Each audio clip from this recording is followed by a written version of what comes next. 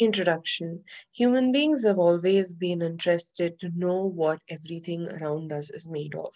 So, the existence of atoms was actually proposed since the time of early Indians and Greek philosophers, that is close to 400 BC. So, according to the Indian philosophers, two Sanskrit words can be used to describe an atom. That is Anu and Paramanu. So, Anu is like the smallest particle. Leucippus and his pupil Democritus were the Greek philosophers who said that matter was composed of indivisible particles, which is called as atoms. So the word atom is actually derived from the Greek word called atomio, which means uncuttable or non-divisible.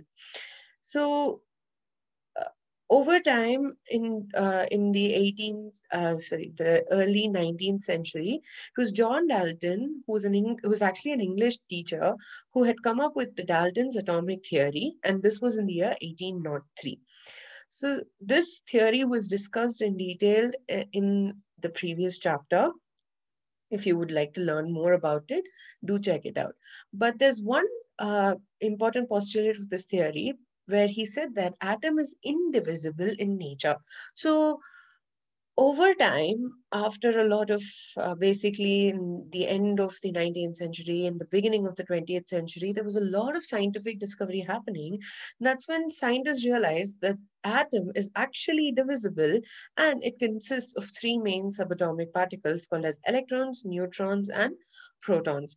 Further research is going on to figure out what it further of all these particles are further made of. But the thing is, atom, according to Dalton, was said to be indivisible, but in reality, it is divisible in nature.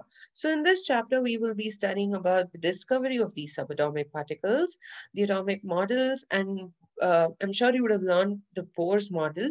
So why was there a Bohr's model of the atom that had come up? And we're going to talk about specifically for hydrogen. And the recent one, that is a quantum mechanical model, is the one which is accepted. And we'll be learning more about why we had to shift from Bohr's atomic theory to the quantum mechanical model of the atom. So the next video is going to be about the discovery of subatomic particles, where we'll specifically talk about the discovery of electrons.